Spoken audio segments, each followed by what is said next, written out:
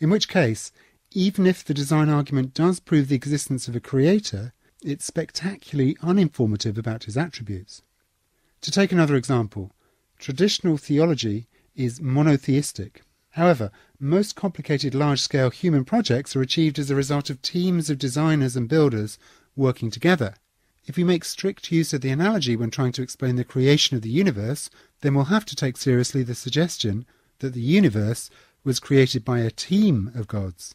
Alternative explanations. Philo also suggests several alternative explanations of the apparent order and design in the world. Some of these are deliberately far-fetched. His point is that if we scrutinise the evidence provided by the design argument, it can't rule out these alternatives. There is at least as much evidence for them as there is that the Christian God is the source of order and design in the universe. For instance, at one point Philo gets very close to suggesting a theory of evolution on the lines of natural selection. He conjectures that apparent design could have arisen from the fact that those animals not well adapted to the environment in which they find themselves simply die. Thus we should not be surprised to find animals well adapted to their surroundings. Another explanation that Philo toys with is that of a gigantic spider spinning the universe from its abdomen. His point is that order and apparent design don't necessarily stem from an intelligent brain.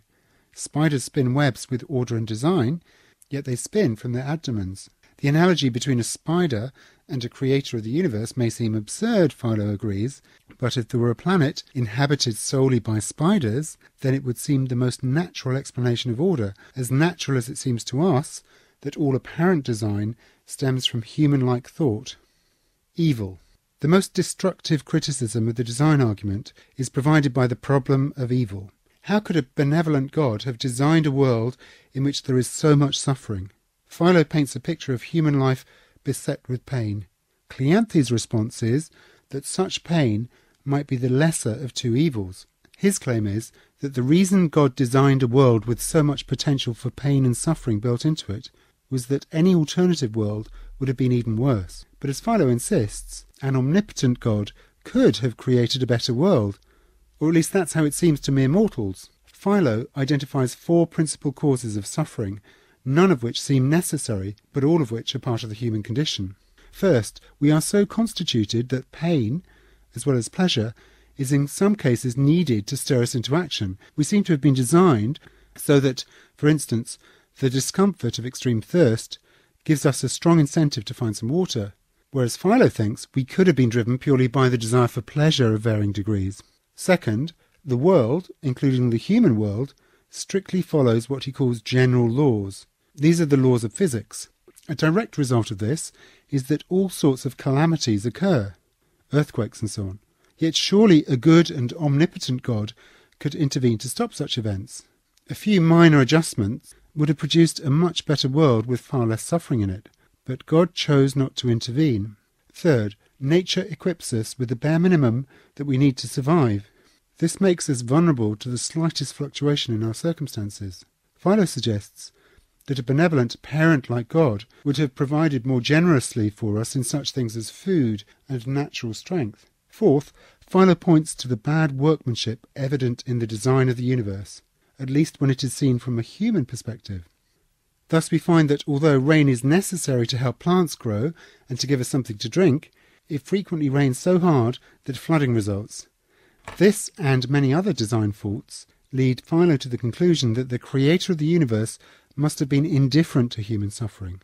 Certainly the design argument doesn't provide sufficient evidence to warrant a belief in a benevolent creator. Anything but.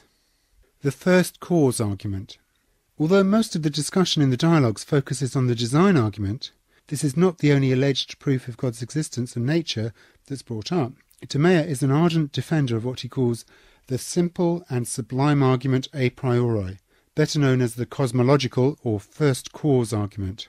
This is the argument which begins with the assumption that anything that exists must have had a prior cause, which explains its existence. If we trace the chain of effects and causes back in time, we must either keep on going back in what is known as an infinite regress, or else we will find an uncaused cause, one that necessarily exists. Timaeus thinks that the first option, an infinite regress, is absurd, and so concludes that the necessarily existing uncaused cause is the first cause of everything and is God. Cleanthes's response includes the argument that if we're looking for a first cause of everything, we needn't go back further than to the universe itself. There's no need to postulate a cause preceding that. Or to put it another way, even if the first cause argument proves that there is a first cause, it doesn't prove that that cause is God, certainly not as traditionally conceived by Christians. Was Hume an atheist? I've already mentioned the difficulty of unravelling precisely what Hume believed about religion on the basis of the dialogues. Philo, despite being the character closest intellectually to Hume, isn't simply a mouthpiece for that philosopher. Many of Hume's contemporaries took it for granted that he was an atheist, and no doubt if the dialogues had been published during his lifetime, it would have been treated as conclusive proof of this. However, it's interesting that Hume was genuinely shocked when he met unashamed atheists in Paris in the 1760s, though his views might have changed by the end of his life. His official doctrine was mitigated scepticism, a moderate form of scepticism which takes nothing on trust but doesn't go to the absurdities of those sceptics who attempt to live as if nothing whatsoever could be taken for granted. Mitigated scepticism, applied to questions of religion, points in the direction of atheism, but stops short of it. The mitigated sceptic wouldn't accept the design argument as proof of the Christian God's existence or attributes. But saying that there is insufficient reason on which to base a belief in God's existence is not the same as asserting that God definitely does not exist. Hume might well have considered atheism a dogmatic position, that is, one for which there is insufficient evidence. Perhaps, then, Hume really did believe, along with Philo, that the universe had some kind of intelligent creator.